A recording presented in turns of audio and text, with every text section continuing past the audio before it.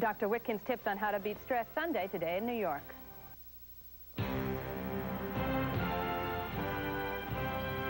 This is WNBC for New York. Good evening, I'm Carol Jenkins. Ralph Penza is off tonight. The U.S. clashes with Iraq again. Word is just coming in from Washington tonight that 3 Navy warplanes were shot at in the southern no-fly zone of Iraq. One of the U.S. jets bombed the Iraqi position that attacked them. A Navy source in Washington says the U.S. planes returned safely to the aircraft carrier Kitty Hawk in the Persian Gulf. This is the 3rd day in a row that U.S. warplanes attacked Iraqi positions. However, it's the first incident in the no-fly zone since Saddam Hussein declared a unilateral ceasefire. Another explosive issue facing the new president, abortion, and its foes turned out in force for a second straight day in the nation's capital. Anti-abortion protesters blocked abortion clinics, faced arrest, and promised to send a clear signal to President Clinton. Sandy Gilmore reports from Washington. Members and sympathizers of the hardline Operation Rescue anti-abortion group blocked entrances to 4 Washington area clinics. Police said more than 300 were arrested as they carried out well-rehearsed protests. At one clinic, demonstrators tied themselves to railroad tracks and had to be cut loose before police could haul them away. Protesters also glued locks on doors. Clinic officials said their offices were blocked for about 2 hours and all clear by noon. Patients were able to get inside, they said. Pro-abortion rights advocates are worried that anti-abortion forces will get increasingly violent as they lose support in Congress and the White House. We've already seen in the last year a step up of harassment of doctors and their families. We feel quite certain that as the tide turns against the antis even more, that they will, in fact, become more violent. And in fact, Michael Bray, who has served time for bombing a clinic, hinted at more. I would call it force. It's not indiscriminate violence, it's force. Against abortion clinics? Yes, I would expect such. President Clinton was putting in overtime in the Oval Office today, but made no comment on the protests. However, they follow his action yesterday, overturning bans on abortion counseling and liberalizing other federal rules. So we are, as far as federal power is concerned, we are on the outs. But the abolitionists took over 50 years of hard work to achieve their goal, and we're just not going to give up until we're either cold and dead in the grave or until we win. For the first time in 12 years, anti-abortion forces have no friend in the White House, and they're fighting losing battles in Congress. Abortion rights advocates fear their opponents more and more will be turning to violence. Sandy Gilmore, NBC News, Washington. Well, John Cardinal O'Connor is just back from yesterday's anti-abortion rally in Washington, but he declined to comment on Clinton's actions. The Vatican isn't happy about Clinton's abortion policy either. The Vatican newspaper today called Clinton's actions a, quote, humiliating defeat for humanity. The Vatican also said those who hope Clinton's talk of renewal would lead to the protection of human life have been disappointed. President Clinton spent much of his Saturday starting over in his search for an attorney general. The president invited reporters to the Oval Office today for his first photo opportunity in the historic room. He says he is looking at 3 or 4 candidates to fill the attorney general's post, but he gave no clues to their identities. Clinton must replace nominee Zoe Baird, who withdrew under fire this week because she hired illegal aliens for domestic help. Tonight, 2 Republican candidates for New Jersey governor also admit employing illegal aliens in their homes. Christy Whitman and Carrie Edwards both say they hired illegal aliens for domestic help. Whitman plans to announce her candidacy next week. Edwards, who already threw his hat into the ring, is making his second run for the governor's post. Well, women living in the Upper West Side of Manhattan are breathing a little easier tonight. That's because police have arrested and charged 3 suspects with a series of rapes in the area. Steve Dawson reports. According to police, all 3 suspects are in their 20s and were identified in police lineups by the 3 rape victims. The men are accused of a string of rapes which started in late December, all in Lower Manhattan below West 34th Street. The most recent rape coming a week ago. The break in the investigation came when a police officer became suspicious of this purple Pontiac and checked the license plates. He found it was wanted in a rape case. From there, it was an easy matter to trace the owner. Police then picked up the car's driver, 23-year-old James Welcome of Brooklyn, and after questioning, arrested the other 2. One of the men, 23-year-old James Ross, was arrested at the Park Place Squash and Exercise Club in Lower Manhattan, where he worked as a counterman, reserving squash courts and handling money. Police say they also took 2 guns from Ross at the health club. The owner told us Ross had worked there for a few years and had a good employee record. According to police, the way the suspects selected their victims was at random, cruising the streets below West 34th in Manhattan, grabbing their victims off the streets as they came out of bars, throwing them into cars, raping them, and then releasing them. All three men are charged with kidnapping, rape, and unlawful imprisonment. Steve Dawson, News 4, New York. Well, police are also investigating whether the suspects are connected to a fourth rape. Well, tonight, Jean Harris is a free woman. The 69-year-old former school headmistress was paroled last night. Harris was convicted of killing her former lover, Scarsdale Diet Dr. Herman Towner. She served nearly 12 years in prison working with other inmates. She was granted clemency by Governor Cuomo last month, just before undergoing quadruple bypass heart surgery. Well, a Long Island man remains in police custody tonight for allegedly harassing Joseph Buttafuoco. Nassau County Police arrested 24-year-old Paul Paranello last night. He allegedly blocked Buttafuoco's path outside a pizza place at the Sunrise Mall and somehow insulted him. Buttafuoco called mall security, and they held Paranello until police arrived. Paranello could not post bail and is being held in Nassau County Jail. Buttafuoco, as you know, has been the subject of much attention since Long Island teen Amy Fisher shot his wife last May. Well, here we go again. Another MTA fare hike may be in the works. The Metropolitan Transit Authority will hold a hearing in March to discuss raising bus and subway fares to $1.50. MTA officials say that if it's approved, the price hike would go into effect April. Officials say the 25-cent increase is needed to offset a projected $230 million deficit this year. Well, the tabloid troubles of the New York Post go all the way back to 1801 when Alexander Hamilton began the newspaper. As owner, Hamilton faced financial problems then, and the story is much the same today. As News 4's Julian Phillips reports, today's edition could be the last if unions don't agree to a pay cut. Do you think that the unions will agree unanimously to take this pay cut? Not much of an alternative. 80% is better than 0%. Tom Granito is resigned to the hard, cold fact that the choice is simple enough. Take the 20% pay cut or join the unemployment line. You know, it's not easy at 45 years old starting over. Granito has worked here for the Post the past 27 years, and with a wife and 2 kids, his options are few, just like his brother. Well, they tried to bury us 3 or 4 times here. You know, if you got to take a 20% cut, you got to take it. Nobody likes to take it, but, you know, you got to do what you got to do. You got to earn a living. The shocker came Friday night for the Post's 700-plus employees. The nation's oldest daily lost its line of bank credit. And Post publisher Peter Calico, who himself filed for personal bankruptcy last year, announced the paper is up for sale. So far, 4 of the 10 unions representing employees have agreed to the cuts. The others must comply by tomorrow. If not, today's edition just might be the last. New York without the Post? A dreadful thought to some New Yorkers. What would you miss most about this paper? The crazy news stories that they have. I mean, sometimes I don't know if I should believe them or not. I don't think the city would do well with just the Times and the news. What would you miss most about the Post? The gossips and the headlines. It's the second time in 2.5 years the Post has asked its employees to take a pay cut. And most believe all unions will agree to the owner's latest proposals. But even if that happens, there are no guarantees. They must find a new owner in time to keep this paper in circulation. Julian Phillips, News 4, New York. Well, if the unions agree to a pay cut, that will give the Post 4 more weeks to find a new owner. Otherwise, the paper will shut down. But we have much more ahead for you on News 4. Hundreds of women march on the UN to protest unspeakable acts being committed against women in the former Yugoslavia. Meanwhile, the threat of all-out war increases in that violence-torn country. And here, aspiring ballerinas line up hoping to study with the masters. But first, here's our own weather master, Ira. We go from 2-2 to so-so in the weather, Carol. Will it rain? Stay tuned. Your forecast is straight ahead on News 4 New York.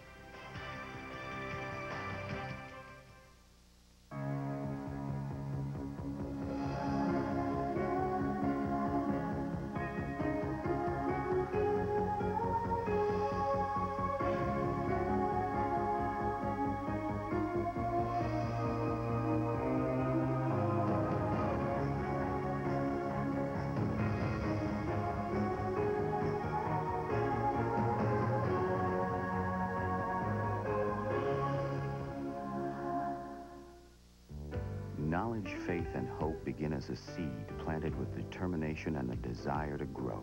Experience the exciting life histories of African Americans, surviving hard circumstances with the strength and willpower to blossom and change the world. The new McDonald's African American Heritage Series Volume 2. $1 at participating McDonald's while supplies last. And with net proceeds to the United Negro College Fund, your contribution will help more young minds to blossom. Get your tape today.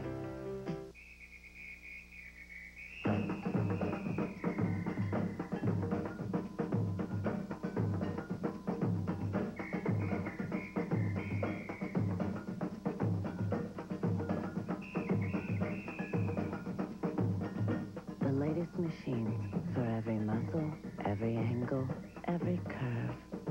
Make your resolution a reality. Only $24 a month. At Bally's, call 1-800-WORKOUT. Well, the war atrocities in former Yugoslavia sparked a call for action today at the United Nations. Hundreds of members of the Women's Action Coalition and their supporters marched on the UN demanding a stop to the massive rapes and punishment for those responsible for crimes against women. We are demanding an immediate halt to the rapes and enforced pregnancies. We want conditions, we want safe havens for the women. We want a strengthened UN peacekeeping force to ensure humanitarian aid and reproductive rights. And we want rape prosecuted as a war crime. Well, the coalition is asking the United Nations to establish a permanent war crimes tribunal. Meanwhile, the violence in the former Yugoslavia tops our news from around the world. Just as peace talks resume in Geneva, so do threats of a full-scale war. At the Geneva talks today, Serbian and Croatian leaders promised to try to stop the renewed fighting between their forces, but fears of an all-out war have intensified after Serbian forces raided several UN weapon depots in Croatia. Here at home, FBI Director William Sessions is blaming former Attorney General William Barr for a Justice Department report that concluded that Sessions is abusing his office. Sessions met with reporters today to begin a counteroffensive to the report that found he misused his office for petty financial gain. President Clinton is awaiting a report before taking any action. And Russian leader Boris Yeltsin and President Clinton today discussed plans for a summit. The two men spoke on the phone this morning and agreed to keep the dialogue going between the two countries. The site of the summit has not been determined. The Reverend Al Sharpton had sharp words for President Clinton today. Sharpton blasted the president for what he said were broken promises on Haitian refugees. The activist said Mr. Clinton got a lot of votes based on his campaign promise to welcome Haitians fleeing to the United States. But Sharpton called that promise the ultimate political deception. No one should sacrifice the lives of people for a political goal. The whole thing of ends justifying the means is good for those that are not in the jaws of the lion. I've been to Haiti, and those people down there cannot survive and cannot tolerate one extra day of tyranny. Well, Sharpton also said today he has decided not to run for city council president, but reaffirmed that he is exploring a possible challenge to Senator Moynihan. Well, for the first time since she became First Lady, Hillary Clinton will visit New York City next week. Mrs. Clinton will travel from Washington to Manhattan on Tuesday. The First Lady, who has been hailed for her work with children, will be in town to accept an award from the National Child Labor Committee. And still ahead, a colorful display in Chinatown today as New Yorkers ring in the Chinese New Year. And it was the perfect weather for a celebration. Ira is up next to tell us if the warm weather will last. We'll be right back. Wow, that's a lot of shrimp. At Red Lobster, for a limited time, enjoy 30 shrimp for just $9.99. What sounds good to you folks tonight? 30 shrimp, please. Great choice. With lemon pepper shrimp, succulent scampi, delicious grilled shrimp, and our famous fried shrimp. That's 4 different kinds. 30 shrimp on one plate, just $9.99, at only one place. Only at Red Lobster. And kids get shrimp, too. A complete meal, just $1.99. Extra, extra, read all about it. Mario Perillo and Alitalia announced 2 brand new tours. The spectacular 3 capitals, London, Paris, and Rome, and the fantastic Spain and Italy tour. See Italy, England, France, and Spain the all-inclusive Perillo way. So good to get space, you've got to really, really, really hurry. For this free Perillo brochure, see your travel agent or call 1-800-255-5000 now. Bills, bills, and more bills. More than you can handle? If you're a homeowner, call Statewide Capital at 1-800-DIAL-CASH and consolidate them into one low-cost home equity loan. Even if you've been turned down at the bank, you can lower your monthly payments. Your interest may be tax deductible, Then get just one monthly bill. Make one low payment. For a better tomorrow, dial cash today. Call Statewide Capital now at 1-800-DIAL-CASH. And here's one going out to all you early risers. So this is what the new velvet voice of the night eats for breakfast? This is a whole grain cereal. With sugar and preservatives. Oh, that Kellogg's doesn't have Kellogg's Nutri-Grain is made from pure whole grain. So? So, it's the only whole grain cereal with no sugar added and no preservatives. The only one, huh? Uh-huh. And you know what else? Song's over. Don't talk with your mouth full. Kellogg's Nutri-Grain, as good as whole grain gets. Well, today is the first day of the lunar calendar, beginning the year of the rooster. And since the Chinese words for rooster and luck are pronounced exactly the same, it's a special year. In New York City's Chinatown, it started with a traditional bang. Firecracker blasts are meant to scare away evil spirits, and any who don't hear the message are menaced by the dragons. The Lunar New Year, or Spring Festival, is China's top holiday. This year of the rooster, the year 4691, replaces the year of the monkey under the zodiac calendar of 12 animals. So let's all hope it's a lucky year for us. Sure, absolutely. Yes. How are you? Welcome back. Thank you. Thank you. Great job at the inauguration. Thank you. It was an interesting time. Yes, it was a fascinating week. And the weather held up. Yes, it did. Weather's real boring right here, right now, today. But it's going to get interesting. Oh, I hope.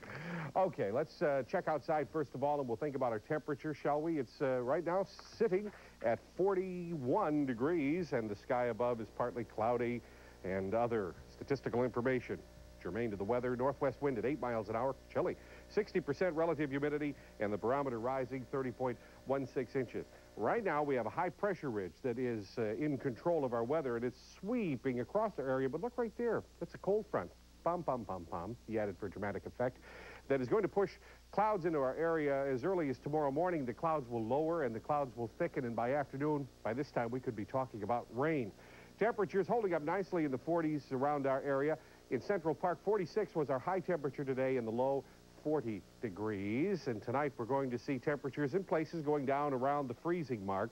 A variably cloudy sky tonight. Might even see a little bit of clearing. And a west wind at 5 to 10 miles an hour will by morning become a south wind, bringing more moisture in to greet the front as it sweeps through our area. And we will see the clouds increase. The sun will rise at 7:13. Temperatures inching or degreeing, as temperatures do, up through the 30s tomorrow, on their way during the day into the 40s and 50s, well above normal. South wind will dominate the weather. It'll be 10 to 15 miles an hour and even gustier than that in the afternoon. And by afternoon, we could see some rain tumbling out of the clouds. 5-day forecast tomorrow, cloudy. Chance of showers later on in the day. High 51. Oh, but that bottom falls out of the thermometer on Monday, to use a cliche. 35 will be the high. Lots of sunshine. Tuesday, variable clouds, and inland interior sections could see some snow. 33 will be the high. Wednesday and Thursday, mostly sunny. Highs 36 Wednesday, 38 Thursday, and of course colder inland. And the nighttime lows will be in the teens and in the 20s. And I drew some new snowflakes just in honor of your return from Washington, Carolina. Oh, that's so sweet. Put them on there, sure. That's so kind. Where do you think these really warm days, is that odd, 50? Yeah, it's odd. Odd is not a meteorological term. Usually above normal is the one that is employed in those circles. Well, that's what I mean. You're right. In fact, we're going to start using such words in the forecast. Odd weather is coming up, yes. Great. Thank you, Ira. Sure. Still to come, a chance to dance with the best. Local ballerinas audition for the chance of a lifetime. And we'll go down under to check out the first Grand Slam event of the year. Sound Sports next.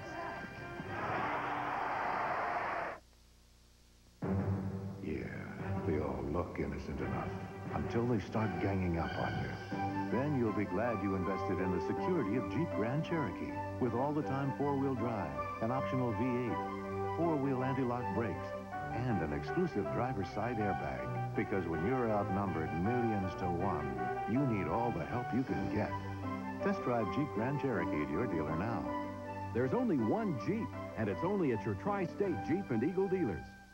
Those who expect more from a credit card must not settle for less.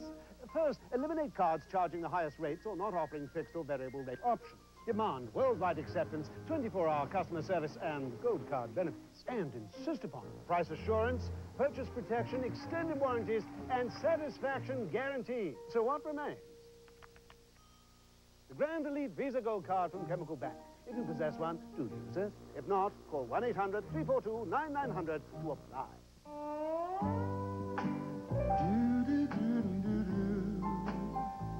Rest stops.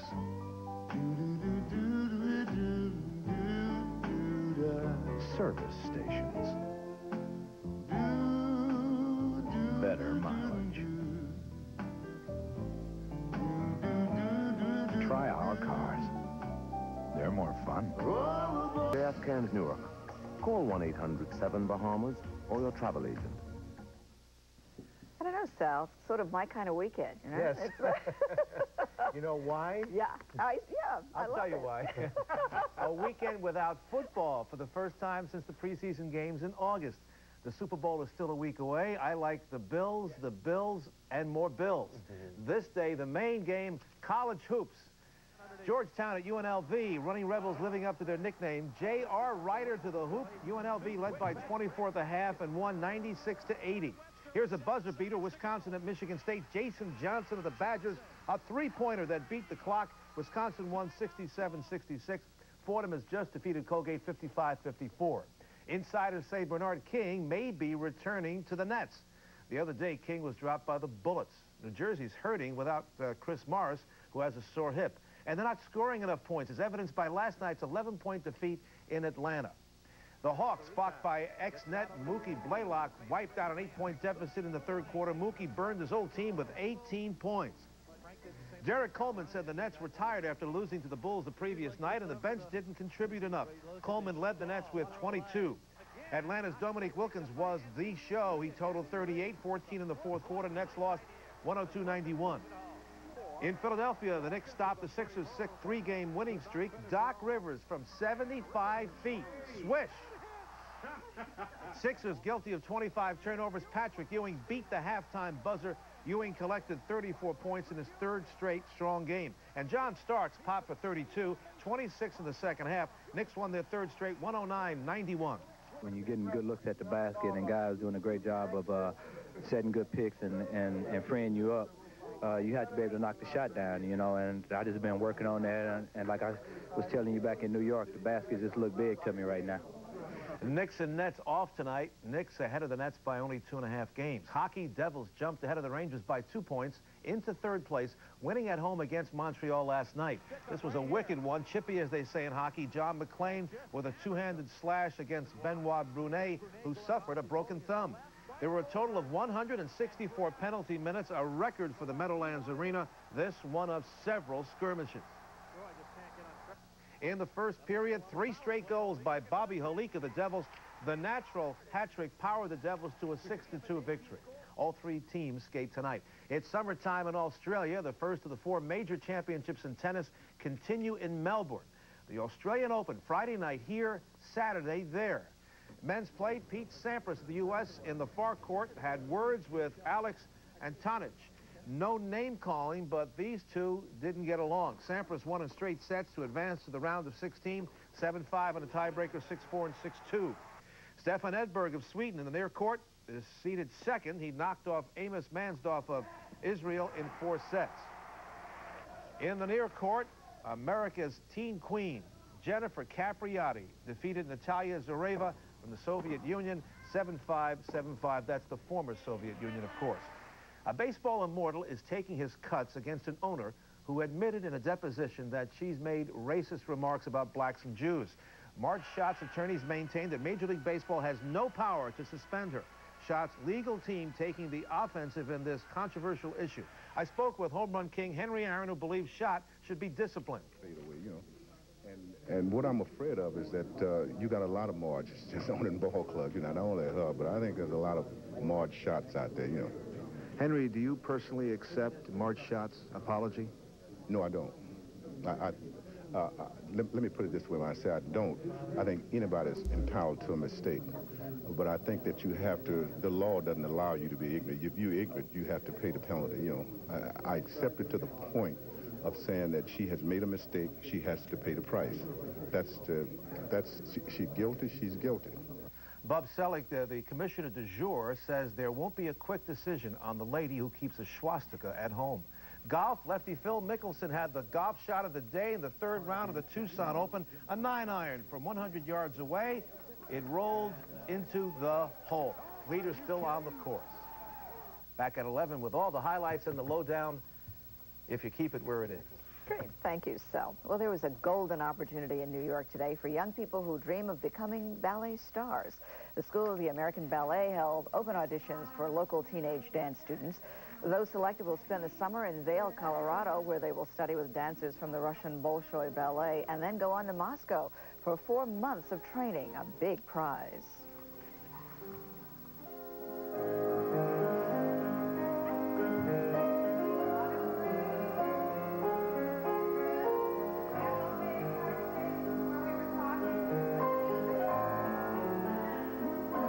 Them well, and we wish you a good evening. We'll see you tonight at 11 o'clock.